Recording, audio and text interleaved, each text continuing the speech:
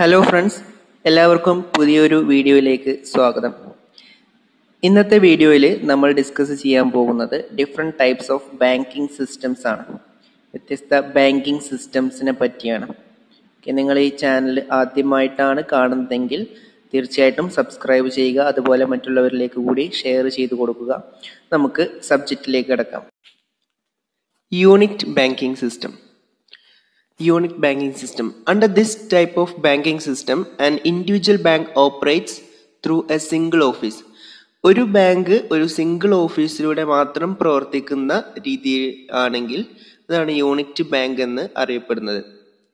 ഒരു ബാങ്കിന് ഒരു സിംഗിൾ ഓഫീസ് മാത്രമേ, ഒറ്റൊരു ഓഫീസ് മാത്രമേ ഉണ്ടായിരിക്കുകയുള്ളൂ, അല്ലെങ്കിൽ ഒരു സിംഗിൾ യൂണിറ്റ് ആയിട്ടായിരിക്കും അത് പ്രവർത്തിക്കുന്നത്. അത്തരത്തിലുള്ള ബാങ്കിങ് ആണ് യൂണിറ്റ് ബാങ്കിങ് എന്ന് അറിയപ്പെടുന്നത്. അതിൻ്റെ ഏരിയ ഓഫ് ഓപ്പറേഷൻ സ്മോൾ ആയിരിക്കും, ലിമിറ്റഡ് ഏരിയ ഓഫ് ഓപ്പറേഷൻ ആയിരിക്കും. മറ്റ് ബ്രാഞ്ചസ് ഒന്നും ആ ഒരു ബാങ്ക് മെയിൻറ്റെയിൻ ചെയ്യുന്നുണ്ടാവില്ല. അപ്പോൾ മറ്റ് ബ്രാഞ്ചസ് ഒന്നും ഇല്ലാതെ സിംഗിൾ ഓഫീസിൽ മാത്രം ഫങ്ഷൻ ചെയ്യുന്ന ബാങ്കുകളെയാണ് നമ്മൾ യൂണിറ്റ് ബാങ്ക്സ് എന്ന് പറയുന്നത്. അതാണ് യൂണിറ്റ് ബാങ്കിങ് സിസ്റ്റം. ഇത് ഒറിജിനേറ്റ് ചെയ്തത് USA-യിലാണ്. ഒറിജിനേറ്റ് ചെയ്തതും ക്രിയോപ്പ് ചെയ്തതും USA-യിലാണ്. Branch banking system. In this type of banking system, a big bank as a single ownership operates through network of branches.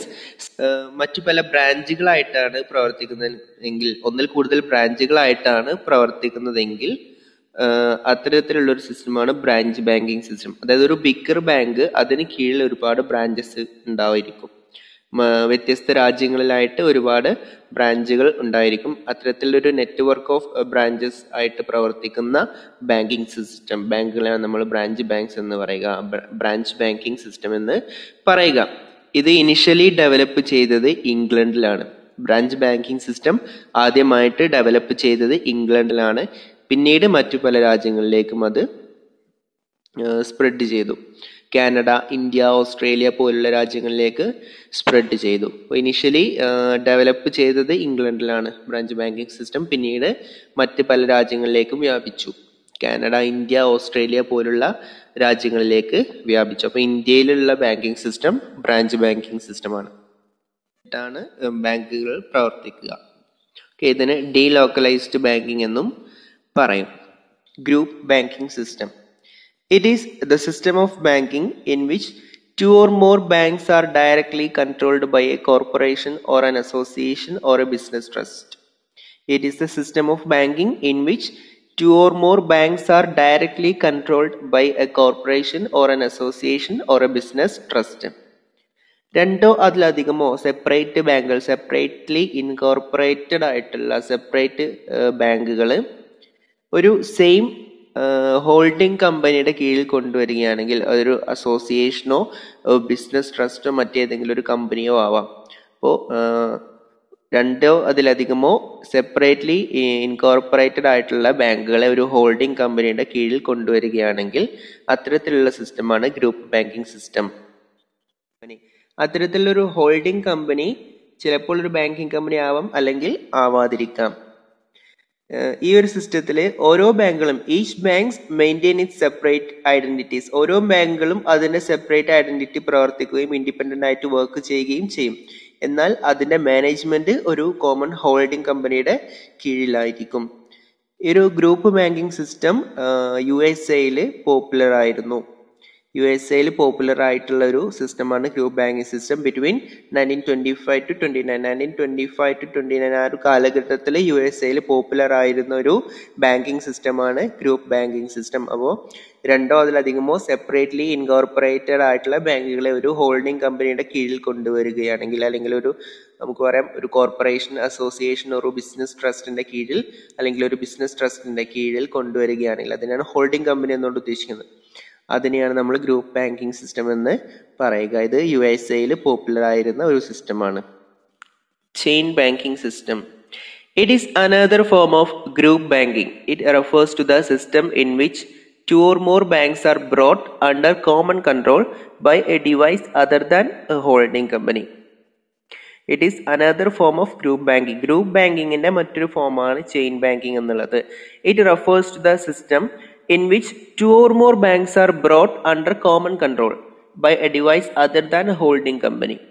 Holding company അല്ലാതെ മറ്റൊരു ഡിവൈസിന് കീഴിലാണ് രണ്ടോ അതിലധികമോ ബാങ്കുകളെ കൊണ്ടുവരുന്നതെങ്കിൽ അതാണ് ചെയിൻ ബാങ്കിങ് എന്ന് അറിയപ്പെടുന്നത്. അതായത് ഒരു സിംഗിൾ പേഴ്സൺ അല്ലെങ്കിൽ ഒരു ഗ്രൂപ്പ് ഓഫ് പേഴ്സൺസിന്റെ കീഴിൽ രണ്ടോ അതിലധികമോ സെപ്പറേറ്റ്ലി ഇൻകോർപ്പറേറ്റഡ് ആയിട്ടുള്ള ബാങ്കുകളെ കൊണ്ടുവരികയാണെങ്കിൽ അതിന് നമ്മൾ ചെയിൻ ബാങ്കിങ് സിസ്റ്റം എന്ന് പറയും.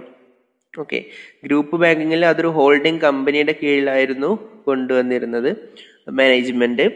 എന്നാൽ ചെയിൻ ബാങ്കിങ് സിസ്റ്റം ആകുമ്പോൾ അതൊരു സിംഗിൾ പേഴ്സൺ അല്ലെങ്കിൽ ഒരു ഗ്രൂപ്പ് ഓഫ് പേഴ്സൺസിന്റെ കീഴിൽ ആണ് ഒരു രണ്ടോ അതിലധികമോ ബാങ്കുകളുടെ മാനേജ്മെന്റ് എങ്കിൽ അത്തരത്തിലുള്ള സിസ്റ്റത്തിനെ chain banking system എന്നറിയപ്പെടും. System correspondent banking system.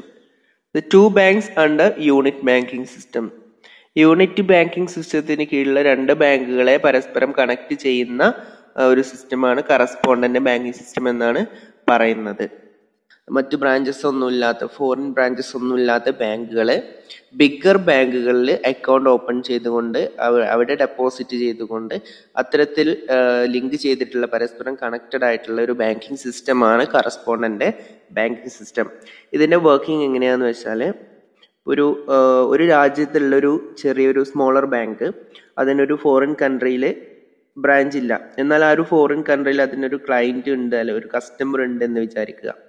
അപ്പോൾ ഈ രാജ്യത്ത് നിന്നും ആ ബാങ്ക് ചെറിയ ബാങ്ക് നിലനിൽക്കുന്ന രാജ്യത്ത് നിന്നും ഫോറിൻ കസ്റ്റമർക്ക് സർവീസ് പ്രൊവൈഡ് ചെയ്യണമെങ്കിൽ ഒന്നെങ്കിൽ ആ രാജ്യത്ത് അതിനൊരു ബ്രാഞ്ച് ആവശ്യമായിട്ട് വരും, അല്ല എന്നുണ്ടെങ്കിൽ മറ്റേതെങ്കിലും ഒരു ബാങ്കിന്റെ സഹായത്തോടു കൂടി ആ ഒരു കസ്റ്റമർക്ക് സർവീസ് പ്രൊവൈഡ് ചെയ്യാം.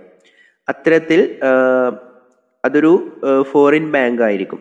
അപ്പൊ ആ ഒരു രാജ്യത്തുള്ള ബാങ്കിൽ ആ ഒരു രാജ്യത്തുള്ള കറൻസിയിൽ ആ സ്മോളർ ബാങ്ക് അക്കൗണ്ട് ഓപ്പൺ ചെയ്യും. അതിലൂടെ ആ ഒരു രാജ്യത്തുള്ള കസ്റ്റമർക്ക് സർവീസ് പ്രൊവൈഡ് ചെയ്യും. അത്തരത്തിൽ സ്മോളർ ബാങ്കുകൾ അക്കൗണ്ട് ഓപ്പൺ ചെയ്യുന്ന bigger ബാങ്കുകളെയാണ്, foreign നാഷണലിലുള്ള bigger ബാങ്കുകളെയാണ് correspondent banks എന്ന് അറിയപ്പെടുന്നത്. ആ ഒരു സമയത്ത് സ്മോളർ ബാങ്കുകൾ അല്ലെങ്കിൽ ഡൊമസ്റ്റിക് ബാങ്കുകൾ ഫോറിൻ നാഷണലിൽ ഓപ്പൺ ചെയ്യുന്ന അക്കൗണ്ടുകളെയാണ് നോസ്ട്രോ അക്കൗണ്ട് എന്ന് അറിയപ്പെടുന്നത്.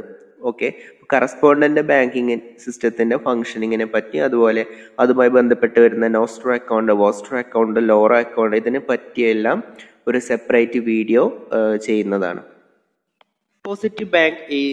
Deposit bank means those banks which accept deposits of short term and loans will also be short term.